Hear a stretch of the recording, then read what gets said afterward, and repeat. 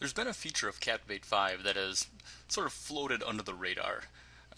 It's this checkbox in the publish settings that says Enable SWF conversion to iPhone application. By checking this box, it sort of sets up the SWF so that it can be packaged with the iPhone packager that was shipped with Flash CS5. This was some tooling that was built into Flash CS5 to allow you to actually make native iPhone and iPad applications. The problem with this feature in Captivate 5 is that it doesn't actually make the iPhone app for you. You still have to do a little bit of work to make this happen. I wanted to take a minute here and kind of show this process. It isn't well documented in the help files, nor is there a lot on the web showing how this works. As I said, the setup process is a little bit labor intensive, but once you have it set up, it's actually really easy to use Captivate to make iPad applications. They're not the most optimized, but they do the trick, and for someone who's a non-developer and doesn't want to learn a programming language, this would be a viable option for this. I'm going to hit publish here in my project. This is just a client file that I made a little while ago, kind of stripped out some of the branding and a lot of the slides, so it's not going to make a lot of sense. But what I really wanted to do was show you that I could take an existing file, one that I haven't done anything with related to mobile, and publish it directly to an iPad. So let me view the output here just so you kind of get an idea of what this is all about. You can see it's a basic Captivate file. I've got a play bar in here. I can sort of fast forward through some of these slides. It also has some quiz questions associated with it. I don't really remember. Well, I guess I got it right there. That's good. Moving on to the next one. I think it was B. Get that right as well. And you can see I passed the quiz here. Now before we move on to the setup process, there's one other file you need to include with your SWF before you can publish it. It's called a Descriptor File, and it basically tells the device the name of the application, if it can be rotated on screen, what version it is. It's an XML file, and I've copied and pasted this XML file from my Flash installation, the templates that come with it. I'm going to post this file to the blog post that I make after I make this video, just grabbing this video and also giving some resources for it. So you can just download this XML file from there. All you need to do with this XML file is give your application an ID. We normally use a reverse domain notation for this. ID can be anything. It's just something that needs to make your application unique. When you create your Apple developer account, which I'll talk about next, you will have to put in this unique ID, and they will talk about what that needs to be when you do that. The file name, this is what it's going to create when it makes the IPA file. I'm going to call this invoice training. The name, invoice training. You need to indicate what the SWF is. There's also some other settings for, again, what kind of system Chrome, which doesn't really apply to our mobile development, what the aspect ratio or how it's going to start, if it's full screen or not, if it auto-orients, in other words, when you rotate the device, does it turn as well. You can set some of those settings in here. We're not going to worry too much about those. I'm going to keep this saved, and that's all I need. So those two files are what you need. Now we need to get our computer set up to package this file. In order to get this into a iOS device like an iPhone or an iPad, the first thing that you need to do is actually sign up for the iOS developer program through Apple. On our blog, blog.easelsolutions.com, I recently put up a blog post about this process. So April 27th, you can see its date. If you're visiting this at a later date, you might have to scroll down or go page over a couple pages to find it. Now, I don't go through this process step by step, but I give you all the resources you need. The Flash CS5 help files actually take you through this whole process. Lee Brimlow on his Go To and Learn blog also has a couple of good videos taking you through the whole process. So you need to go through the entire setup process for the iOS developer program. After you do, you will get two files. You will have a P12 file, which is essentially a key that you'll be using to sign the application. You will also have a mobile provisioned file, which you've downloaded from your developer account, and this basically lets you install applications manually on different devices. So these two files are going to be necessary to do the signing, and you just need to remember where you save those two. From there, you can move on to actually packaging the SWF as an iPhone application. As I said, this is not the smoothest process. This can only really be done through the command line, and in order to do so, you need the iPhone Packager for Flash. Again, the iPhone Packager for Flash is actually in Adobe Flash CS5. And really, if you download Adobe Flash CS5, you just need to make sure you've run all your updates in order to have the most recent version of it. You can still go to labs.adobe.com and manually download this. I've got Flash already installed on my machine, so I don't need to download this. What I need to do is go to the directory where this is installed, and it's a PFI folder in your Flash installation. So I'm going to navigate to that directory. It's in the Adobe directory, Adobe Flash, and there's this PFI directory. Now in this directory, you're going to go into the bin directory, and you'll see pfi.bat. This is essentially the file that Flash uses when it's packaging an iOS application. You need to run this bat file from the command line with your SWF. And again, this is not the most streamlined process right now. In the future, we will hopefully have a little bit better way of doing this in Captivate natively. So I'm going to open a command prompt here. On Windows, you can actually hold the Shift key, right-click, and say Open Command Window here.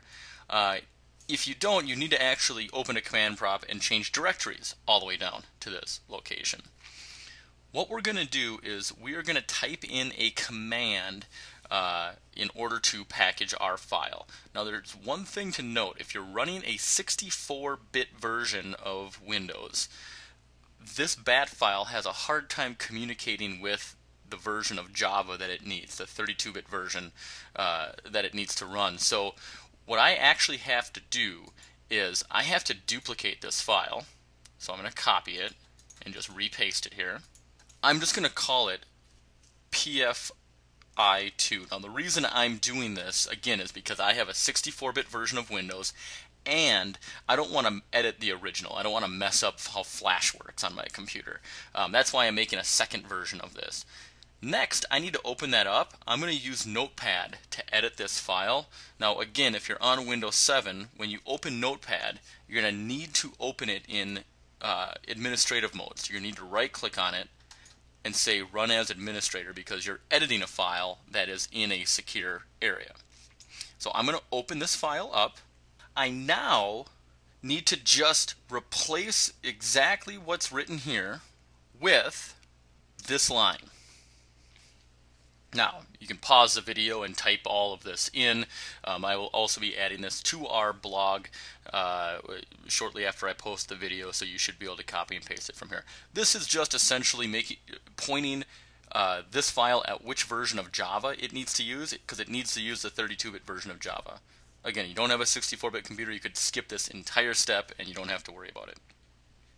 I'm going to save this file, close it, and go back to my command line. So now is the part where I need to execute this command line statement to make this happen. What I'm going to do is I'm going to type in here PFI2. Now again, if you didn't have to do that extra step, you can just type in PFI, because that's what you want to run. Hyphen package, hyphen target, IPA, hyphen app, hyphen store, hyphen provisioning. You're going to point it at that provisioning file. Now again, this is that file that I showed you a little bit earlier that you needed to download. I'm going to put in the full path for it. To save some time here, I have it copy and pastable. So that's where I had put that file. Next up, hyphen store type pkcs12 hyphen key store. So some more gobbledygook there. Now the path to that P12 file. I've got that in here. I need to type in store pass. Then you're going to type in your password that you put in when you created that P12 file. Again, through those steps from our blog that I showed you earlier. I am not going to type in my password here. I'm just going to leave it as the word password. Finally, I need to talk a little bit about the output. I need to include the IPA file that I want to create. Onto my desktop, I'm just going to save an invoicetraining.ipa file.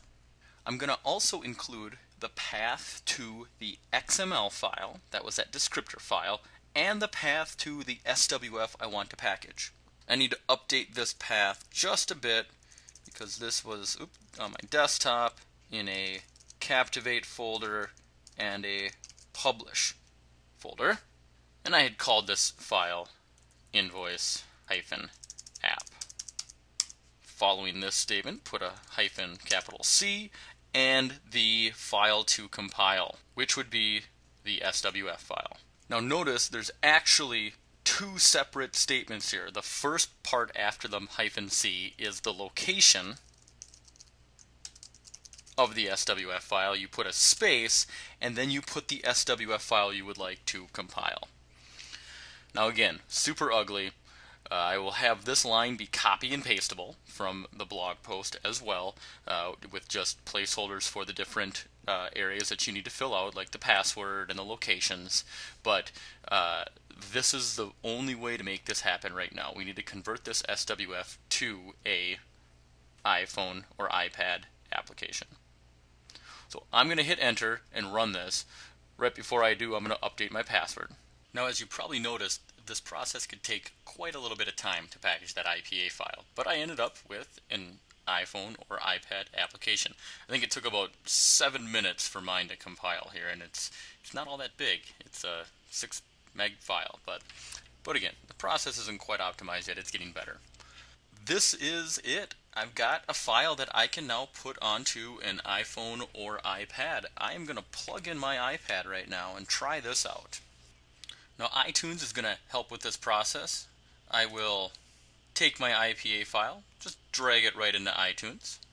It's then added to my list of options, and I'm going to hit, you can see I've got a couple of them there because I've done this before and didn't have my IDs match up quite right, but that's okay. I'm going to go to my apps, I'm going to hit apply, and what I should see now is this syncing onto the iPad. Pop open a webcam here. Now I apologize, I don't have my stand with me, so slight case of shaky camera, but you can see I've got an invoice training icon right here. If I click that, it will start up. Under the Spruce Do area is another area for customer information. You can see I can hit the next button, seek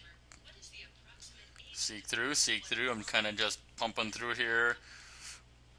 Get to my quiz. Oh, was it C maybe? Ooh, yeah, it was. Nice. And then move forward again. Question 2, B. Beautiful. I won. As you can see, this process has plenty of room for improvement, but I think it's pretty cool that I can build a file in Captivate 5 and publish it directly to an iPad. It extends the reach for non-developers for them to be able to build mobile content and mobile versions. It doesn't have to be an e-learning course. It can be an application where you have buttons and navigation built into your Captivate file.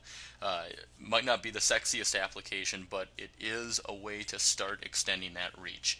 To recap, you need to sign up for the developer program with Apple, get your provisioning profile certificate and the P12 certificate created. Use the blog post that I showed you in the video to take you through the steps to do that.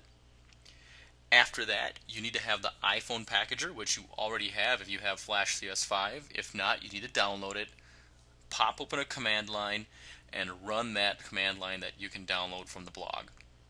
If you've got a 64-bit computer, you have to do that extra step of editing that BAT file, but for people without a 64-bit computer, you can just use the BAT file that's there.